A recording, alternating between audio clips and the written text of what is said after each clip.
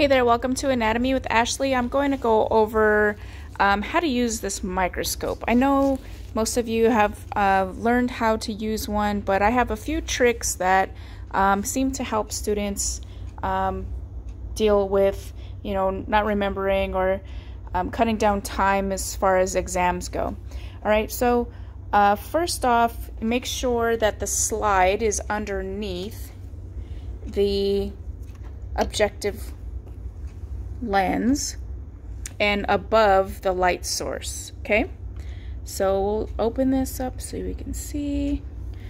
Okay, it's all ready to go. Make sure it's clicked in. You're also going to want to make sure the stage is all the way up. If it is down, you're way too far from actually seeing the specimen. Okay, this is a thymus slide, so we're going to see what we see. Okay, so once we get it on the red or the 4X, we do a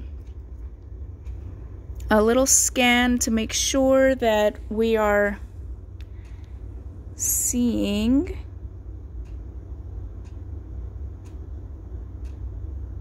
something in color.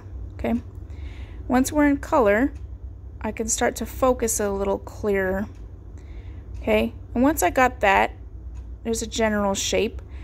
Depending on your focus and my focus, it'll change.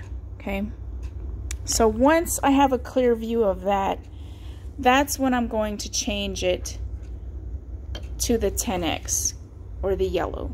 Okay, once I get in the yellow, I'm going to do another focus with the fine focus here. This is a coarse, this is fine. You use the coarse to move the stage. Once you flip it to the yellow, I would stay with, you should only need to use the fine focus. So let's see where that got us.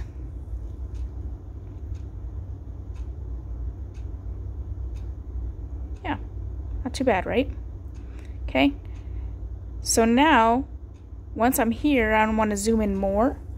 I move this to the blue, which is your 40X. Okay. Now, do not touch the fine or the coarse focus again. Okay. You always want to use the fine. It should be. Let's see how blurry it is.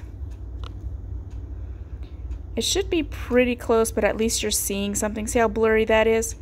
I'm going to just tweak it a little bit. Oh, there we go. I only touched the fine focus there. Okay, that's not even my phone